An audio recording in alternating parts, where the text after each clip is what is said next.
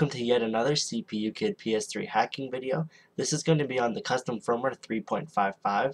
Now if you look at my other previous videos and to say, oh, you've already done this, but not really, because this is a different custom firmware. It's going to look probably kind of the same as the other firmwares did, but this one is called kmeaw. I don't think that's how you say it, but that's how I'm going to say it because it reminds me of a cat, even though I hate cats, but it makes it easier to say. Anyway, the big thing with this custom firmware is that it allows you to run backups.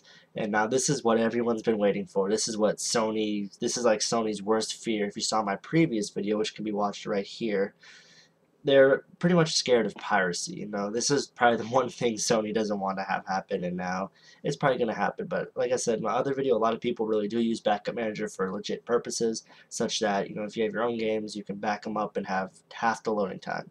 So, but yeah, this is going to let you run your backups, your Open Manager, your Multi-Man, all those different backup managers will work.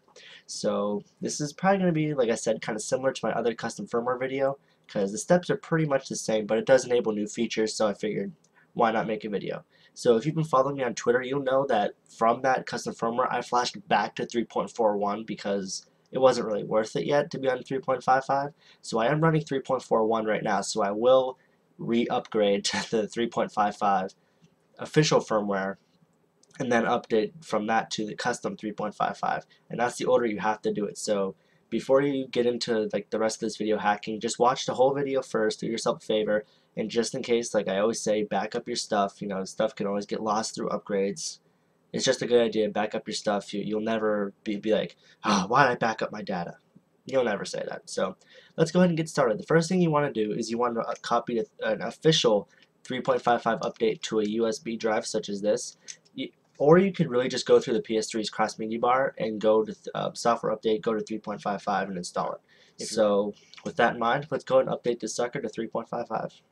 Alright, so here I am at my PlayStation 3, so I'll go ahead and scroll over to System Settings. Then I'll go down to Firmware, just show you guys I'm on 3.41. No tricks or shenanigans or funny business or anything like that. So, like I said earlier, I have the update on here. If in case you don't know how to do this, I've showed it a bunch of times. You just create a folder called PS3, go in that folder, within there create a folder called Update in all capital letters, and drag the PS3 update into that folder. So we want to go ahead and put that in to the PS3, and we're going to go ahead and we're going to go up to System Update via Storage Media. As you can see, 3.55 was found. So please wait, and of course you're going to have the license terms and everything like that.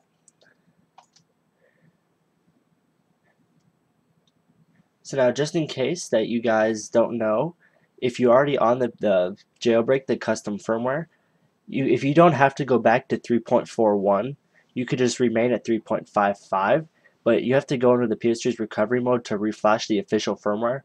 So you won't need that official 3.55.pup I showed you guys. So in order to get the PS3 into recovery mode, you turn it off, the switch in the back, or you pull the plug if you're on a Slim, turn it back on, and when you go to turn it back on, you hold down the power button until it shuts off again. And then you lift your finger and then you push it down again. And you'll hear one beep, you'll hear two beeps, and then you'll hear a double beep. And after that, you'll get into the PS3's recovery menu. So from there, you just go ahead and go to restore, and then it should restore you to the regular 3.55. Okay, just a quick heads up, if you've used the downgrade, like the 3.5 downgrade, actually I think it's just a 3.55 downgrade. If you watched my previous video or my other hacking video of the 3.50 downgrade, you'll be okay. But if you did the 3.55 downgrade, then going back to 3.55 from 3.41 won't be as easy for you, because in the modified 3.41 that you go back to, it actually sends the PS3 message that it's running firmware 3.56. So when you go to update to 3.55 again, it doesn't let you. So you have to downgrade back to 3.41. Like again, like you went from 3.55 to 3.41. Here you are now. You have to reload to 3.41 and then go back using the same exact method, but you put both of the files, that file 1 as well as a firmware that was before firmware 3.41. In my case, I used firmware 3.21. You just have to go ahead and download that from somewhere on the internet, put it on a flash drive, downgrade back to that, and then you can update from that to 3.55 and you'll be set. So that's just one thing. I'll put a link in the description to a great tutorial for you guys, so that's just right down there. Go ahead and click that if you're in that boat. So that's just a quick little heads up, so now let's continue on. Okay, so here I am at the 3.55 cross media bar, and as usual, I have my flash drive with the custom firmware pup on it. So we're going to go ahead and plug that into a USB port, or just like old times, we're going to head up to software update and do update via storage media, and there it is, 3.55 kmeaw. It's just how I say it. It sounded kind of Chinese there, not really like a cat, but could be a Chinese cat. There's like your little, you can read that, you can pause the video. It's kind of interesting to read, but you know, hit accept. This won't take long, since actually I don't think it'll take long. Yeah, there you go. It's not like a full-fledged firmware, it just kind of writes over some files and such. But as you can see, it goes much faster than a legit Sony update. I'll just let this go in real time, no editing, so you guys can get a glimpse of how long it actually takes. 90%, it jumped right over 90 to 100, so that's always fun. So I don't know if it's just going to shut off or restart. I think it just restarted.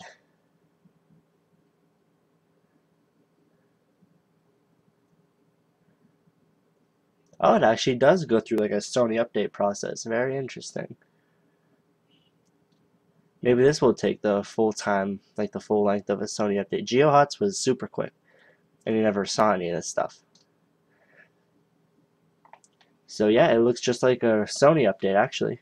And yeah, I will edit this because it's probably going to take a minute, but I'll be back in a second.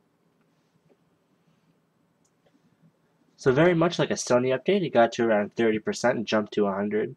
I'm not quite sure the kind of math they're using over there in Japan or wherever, but works for me. So the PS3 is now rebooting, and here we go. You have the majestic PS3 logo. So now here we are at the new modified cross media bar, and at the bottom you have install package files and app home PS3 game. Let's see if there's any different like spoofs or anything for the firmware. Nope, just standard 3.55. Now if I wanted to, I can go ahead and sign into the PlayStation Network. I could do some stuff on PSN.